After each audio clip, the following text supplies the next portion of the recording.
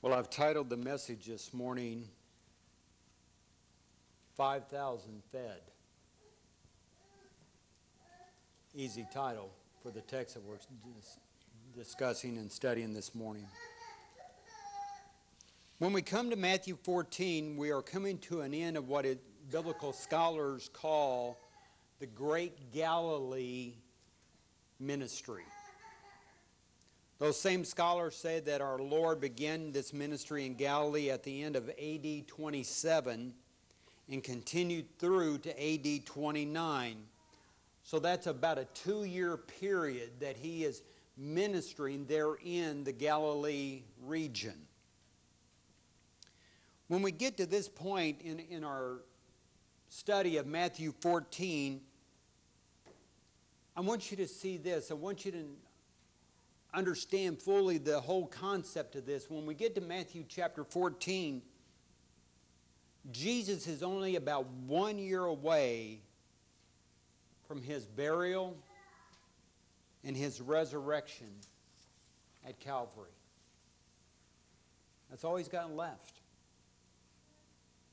And at this important point, Jesus performs what is perhaps his most famous miracle of all, and that is the feeding of the 5,000, and that's just the men, folks. That's not counting the wives and the kids. So this morning, let's begin looking at this passage together and see what truths Christ has for you and I in this important place. First of all, Jesus gives us an example of compassion for others. I'd like you to see, as you have your Bibles, and I hope and pray that you keep your Bibles open through the messages so you can look down at what the Scripture says. But I'd like you to look at verses 13 through 16. There we see a beautiful picture of the compassion of Christ, and we learn that we as Christians ought to copy this kind of compassion toward others that Jesus does here. Now, before we can appreciate the whole force of this passage as a whole, we've got to understand the whole context of it.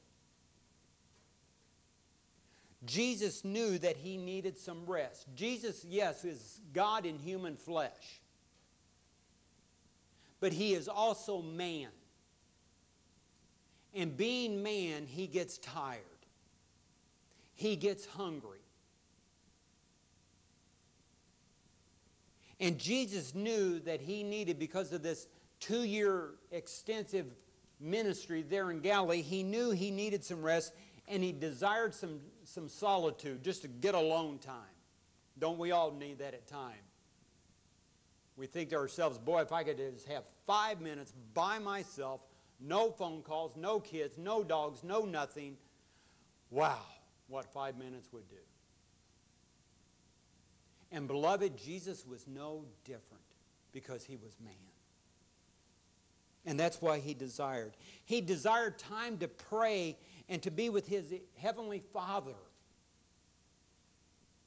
So he withdrew from his public ministry and got into a boat with his disciples and went to the other side of the lake. Seeking, like I said, seeking some solitude. And when he got there, the crowds had already anticipated his movements, and they had made their way from the towns like Capernaum and elsewhere, and they had made their way to the seashore so that when he stepped out of the boat, there they were. Thousands upon thousands waiting for him to minister. And again, beloved, Christ was tired. He was in need of some rest. But when Jesus steps ashore, he sees the crowd, and his reaction is immediate. He does 3 things when he sees the multitudes that Matthew teaches us. One is he teaches us he feels compassion upon the multitudes. That's what Matthew's telling us. We are told that he heals the sick. And now, while Matthew doesn't tell us, but parts of Luke and Mark and John, they do, that he taught them. So he's not only meeting their physical needs, but he's trying to meet their spiritual needs as well and teach them. The Lord responds in his time of need to the needs of others, to heal their sick and to care for them. And we shouldn't underestimate this section of Scripture because it's an important one. It clearly impacted the lives of those disciples. The disciples clearly thought that this parable was so great that all four of them, Matthew, Mark, Luke, and John, all records this event in the ministry of Jesus Christ. And as Jesus gets out of the boat, like I said, he begins to minister to the people, and the disciples are practically minded, come to him at the end of the day, and look what they say. They're practical minded, aren't they? Look what they say to him. This place is desolate. There's nothing here. And the hour is late. And I don't know if any of them wore a sundial on their wrist, but they probably pointed to their watches. So send the crowds away so that they may go into the villages and buy food for themselves. But Jesus' words to them were exactly corresponding to his own compassion toward the multitudes. As Christ was showing compassion toward the multitudes, he wanted his disciples to have the same kind of compassion toward him. So Jesus' response to the crowds following him serves to impress upon his disciples the mandate for their own self-sacrificial ministry. Why did they tell him, hey, send them in the village? They had 5 loaves and 2 fish. We're not sharing our lunch. We're not going hungry. Send them away.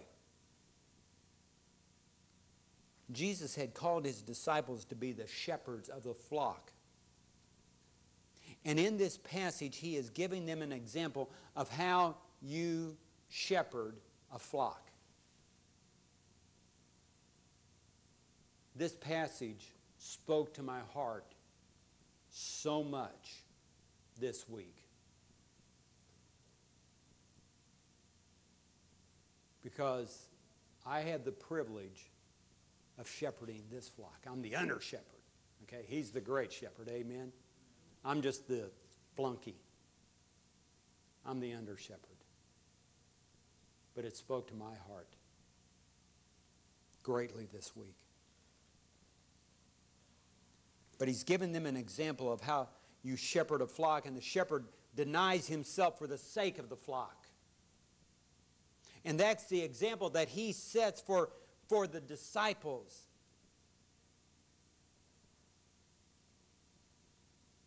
And because Jesus knew that he was the people's shepherd and desired to care for them, he wanted his disciples to have that same kind of mentality in ministering toward the flock. And I have to say, you read 1st and 2nd Peter, you read the Gospel of John, and you see that these men, and you read 1st, 2nd, and 3rd John, and all the rest, and you see that in their lives, don't you?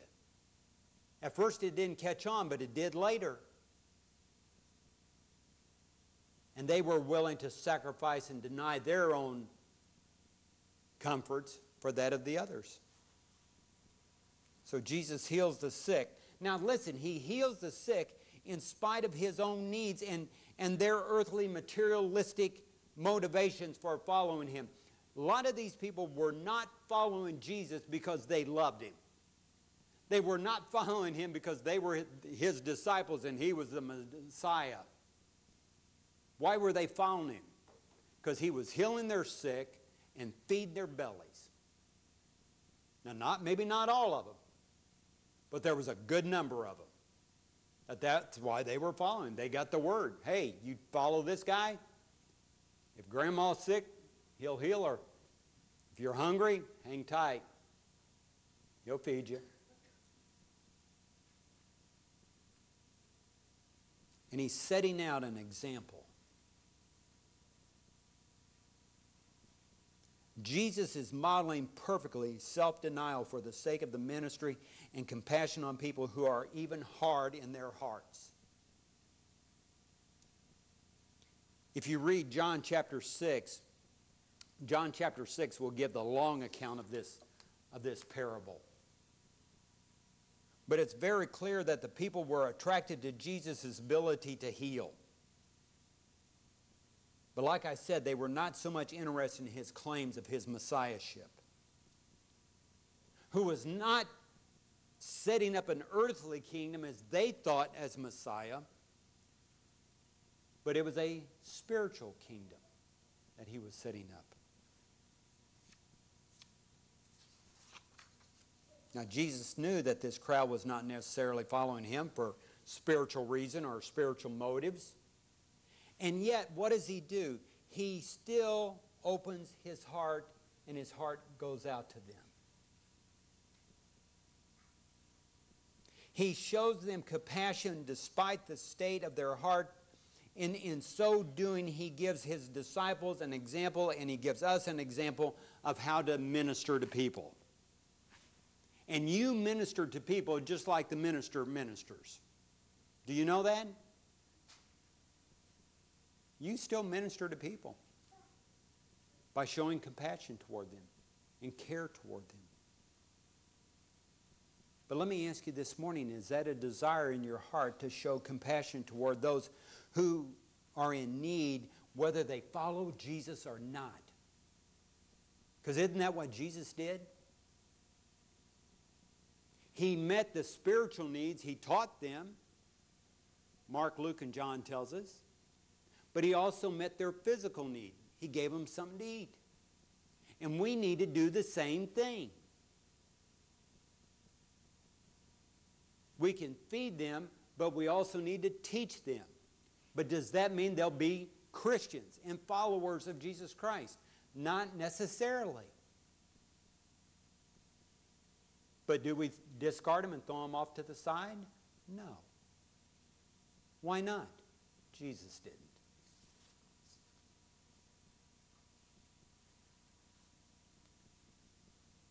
Number 2. Jesus demonstrates that all the power of ministry comes through him. Okay? We see something else in verses 16 to 20. Not only does Jesus set an example for his disciples and for you and I as Christ's disciple to display compassion on people, but he also shows us and displays his divine power in an extraordinary way. And we need, as Christians, we need to appreciate God's divine power, shouldn't we?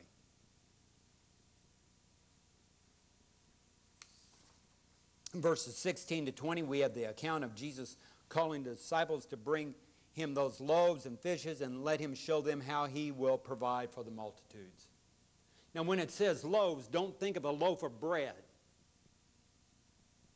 Think of something maybe a little bit bigger than a muffin. That's it. And 2 fish. I'm not talking about 20-pound catfish or 5-pound bass. I'm talking about maybe something on the order of a perch. Now think of that. We all know what a perch is. 5 of them, or 2 of them. And 5 little, bigger than a muffin, but not real big, and that's it. That's all they had.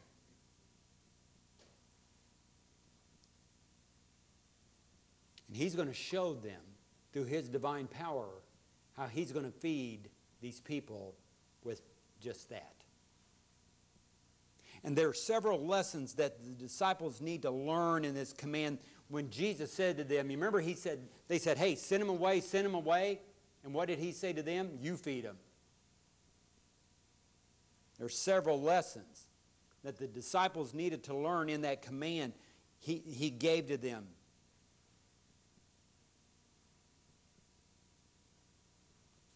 When he said that, you give them something to eat, here's what he was doing. Lesson number 1. Jesus is teaching them is the responsibility to minister. Okay? He's teaching them, you have the responsibility. Disciples, I could do this, but I shouldn't do this. So I'm going to do it in a generic way, not to embarrass anybody. Are you a disciple of Jesus Christ? I don't want to embarrass anybody, so I'm not going to say amen or raise your hand. If you've accepted Christ, you are. Then, beloved, listen. It is your responsibility, just as it was Peter, James, and John, and all the rest of the guys, to minister. Now I'm going to say it. Amen? That's right. That's right. It's our responsibility, every single Christian. It's our responsibility to minister to the needs of others.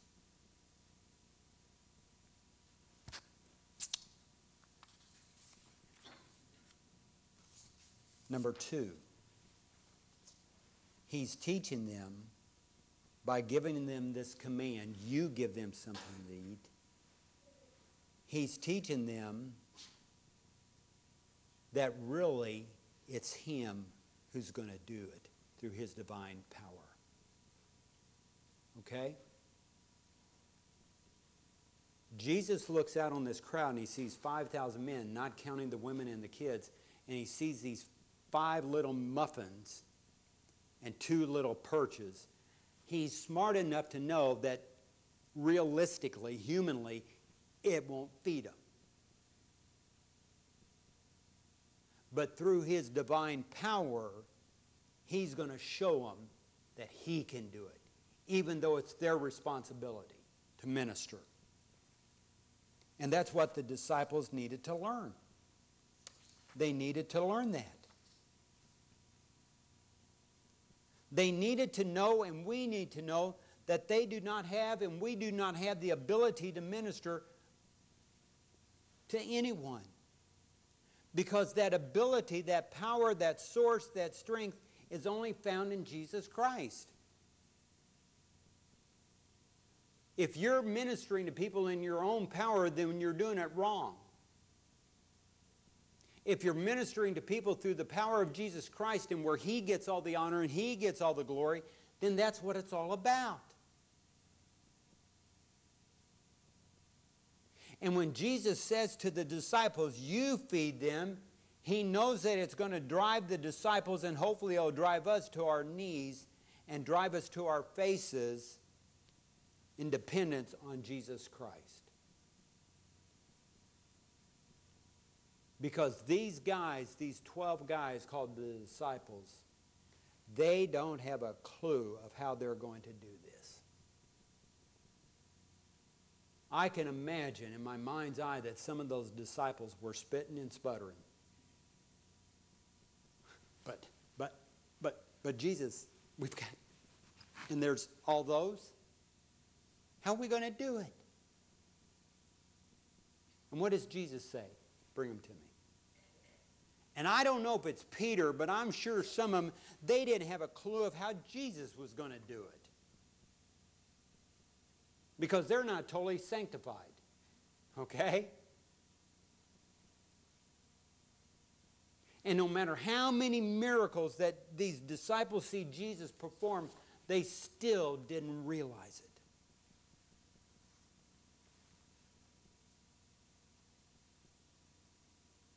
So by telling the disciples to give the crowd something to eat, Jesus is not only stressing the responsibility for compassion, but he is reminding them of the true source of the ability to minister.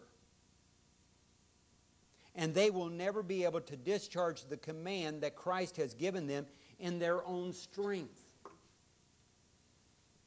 Only Christ can do that. That what He told them to do.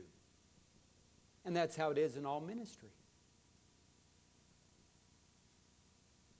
When we as a church reach out and we help other people in need, we're not doing it in our own strength. We're doing it in the power of Jesus Christ. Amen? And that's what it ought to be all about. It's doing it in His name, for His glory, for His honor. Whether Grace Baptist Church gets recognized or not, whether you or I get recognized or not. We're doing it because Jesus has commanded us to do it, but we're doing it through Him.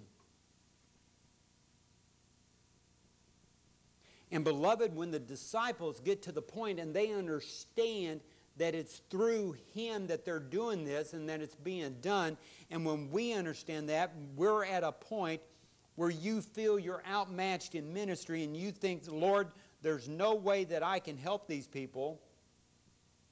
Lord, there's no way I can help this group of people. You're right where God wants you to minister, because all true Christian ministry is beyond our own personal resources.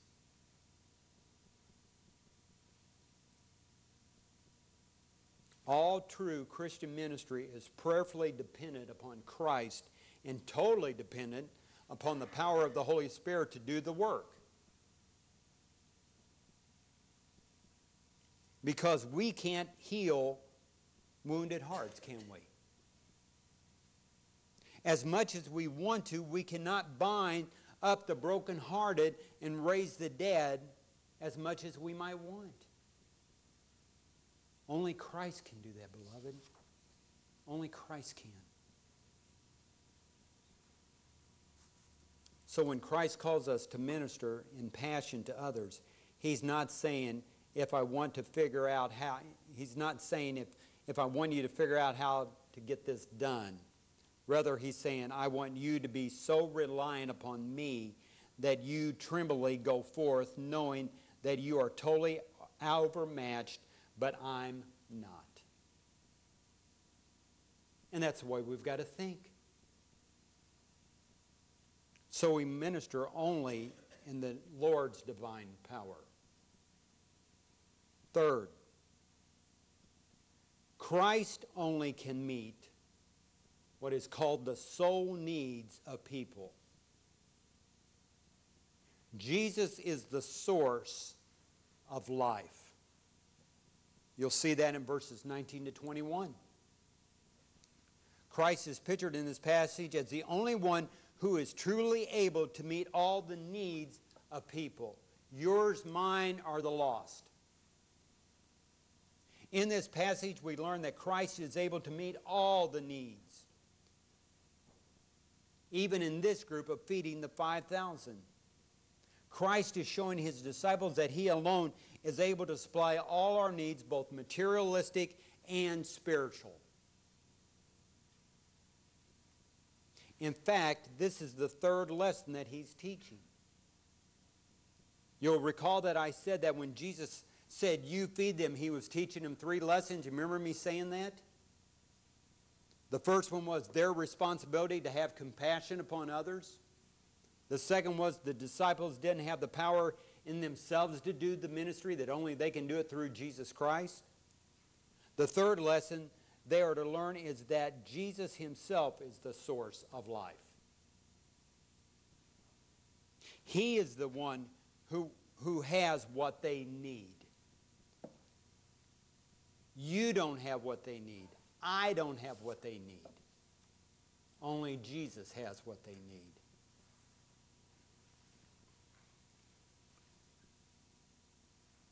Through my 13 years of being the pastor here at Grace Baptist, there have been many times where you are kind enough, and I say this seriously, that you are kind enough to invite me into your lives and tell me what's going on. And there are so many times, I have to tell you, when you share with me these things, there are many times when I wish, on the human side of me, I wish that I could wave a magic wand of some sort and help you. Okay? That I love you enough that I wish that I had it within me to straighten out the power or the problem in your life, and so you would be happy and have joy in your life and not have this burden or pressure on you. But I don't. I don't have the answer. But I can tell you this, and I say this to different ones of you at different times. He does. He does. All I can give you is what He gives into my hands. But He is the source. He is the answer to any of your concerns, any of your heartaches, any of your sorrows, any troubles that come your way. Beloved, He is the source. I can pray with you. I can pray for you, and believe me, I do. But I want you to know He is the source.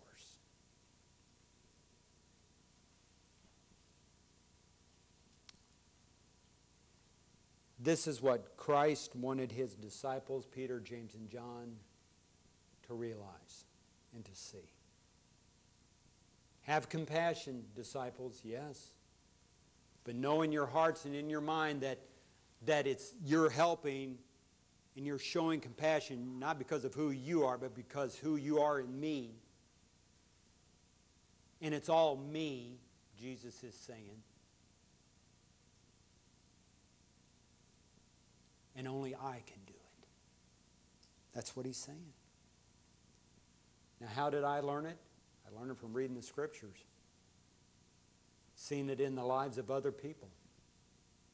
Godly men that I've been fortunate and blessed to be around, and see them minister to the needs of people and say, I don't know how we're going to do it. Only God does.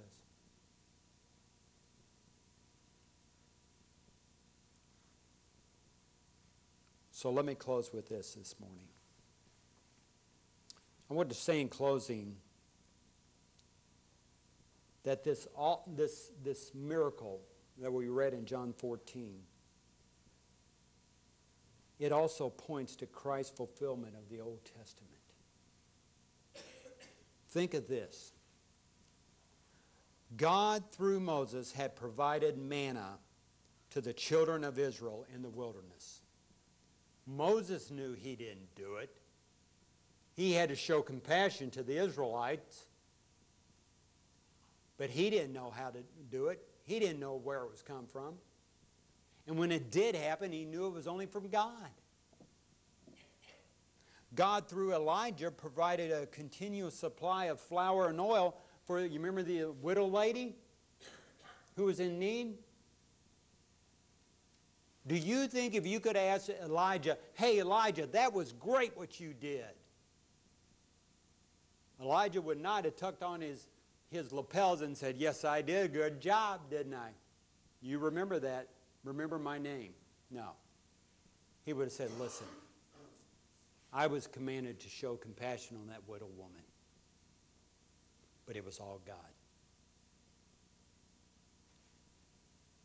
Do you really think I knew where that flour and oil was going to come from? Didn't have a clue. All I know is that my God is big. And He can do it. Then there's Elisha. God, through Elisha, fed 100 men with only, think of this, 100 men. And Elisha fed these 100 men with only 20 barley loaves of bread. Think of that. 100 men over here. 20 loaves of barley bread over here. In some circles, that would get to about the first 10 men. And I believe Elisha would have said, it wasn't me, it was God. It was through his divine power. All I had was the loaves. And through him, and him showing me that I had to have compassion on those 100 guys, he did it. And God, through his Son, our Lord Jesus Christ, feeds 5,000 men. That's not counting the women and children that were there.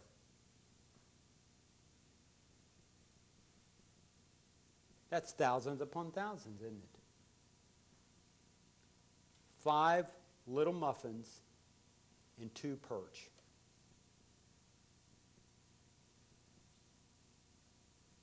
It doesn't record for us, but can't you just imagine Peter talking to James and John, because, you know, they're kind of the inner guys. After it was all done and they picked up those 12 baskets full. And it said, we read earlier, it said that they were all satisfied. Now, I know some people are satisfied after they eat more than others. Okay? But I can imagine Peter looking at James and John going, I can't believe this. We fed. And I think that's what he would have said. We fed. And I think John the Beloved would have said, no, Peter.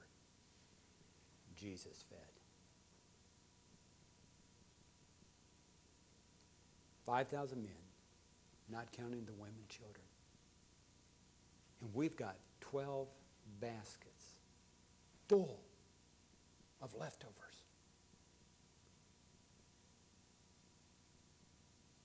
And I'm sure Peter stopped. It doesn't tell us. I'm just throwing this in. Pastor's right, okay? Pastor's privilege. And Peter said, this is a God thing. Because I'll tell you what, James and John, I didn't know how we was going to do it. And I really didn't know how Jesus was going to do it.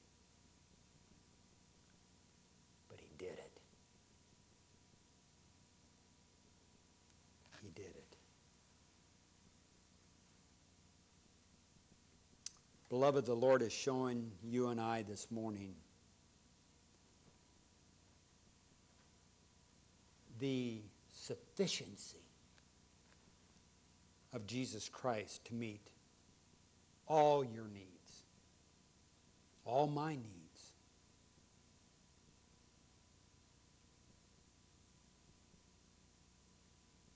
The only thing standing between you and I and his filling our needs is our willingness to admit we have a need. We're Americans. We can do it ourselves. We don't need anybody else. Right? No. We need to admit we have needs. And guys, I'm going to say this to you. Love you all. But sometimes we need to admit we have needs and we don't know how it's going to happen.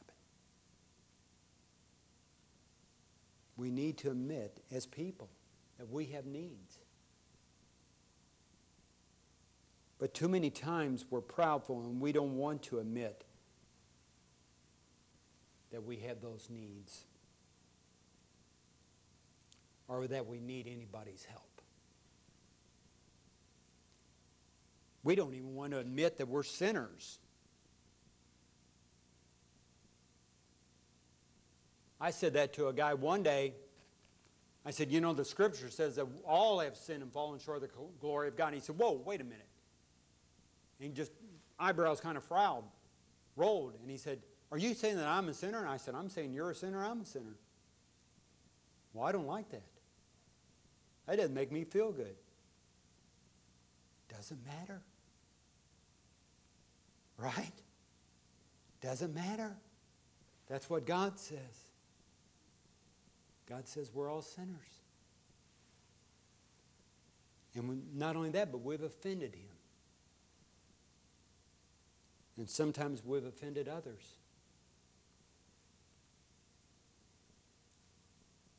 And Christ reaches out and He says, I can meet those needs.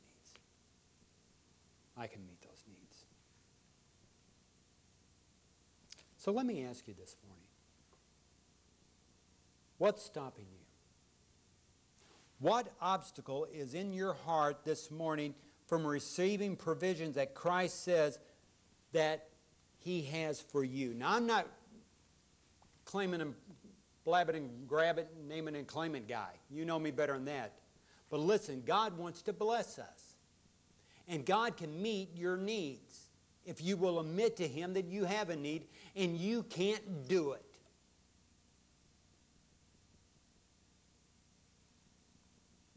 Is it our pride? Is it the consequences of confessing sin, which is between you or God and are you and others? Is that what's keeping you from being blessed by God?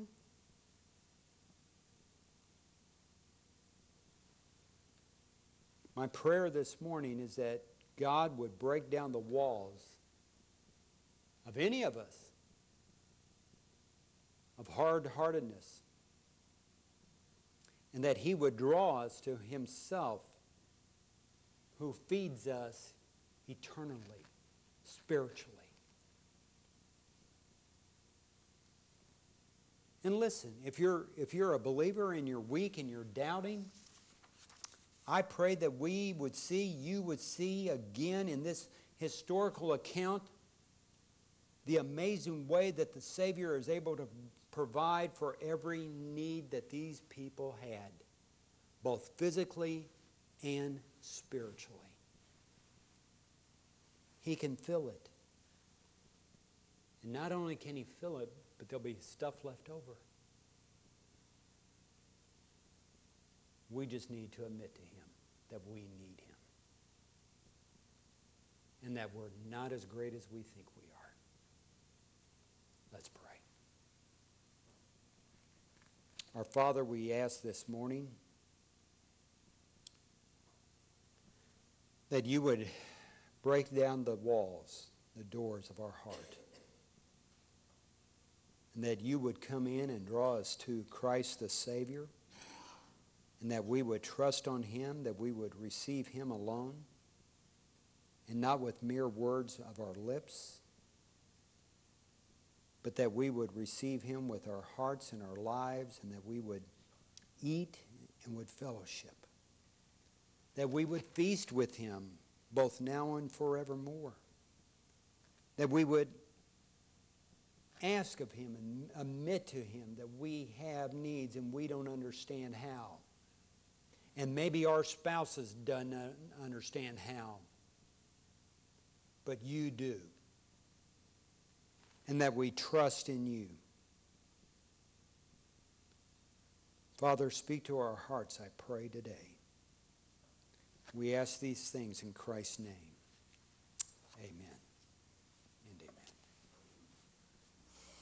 Well, let's stand together and take your hymnal. Turn to 290 and let's sing, I Am Thine, O Lord. And let's sing it as a prayer. Okay? Let's sing it as a prayer to Him. Let's mean it in our hearts. I am Thine, O Lord. So many times, like I've said this to you before, so many times when we come to the close, we think it's for people to be saved. True. But it is also for you and I as Christians to drive home the fact that we need to walk with Him and be obedient to Him. And sometimes in our hurtly world, we start thinking of who we are and what we've accomplished. And beloved, we haven't accomplished anything in life but to mess it up a lot of times. But even after being saved, we need to say, I'm thine, O Lord. Use me. Do whatever you want with me. Help me to follow you. Let's sing.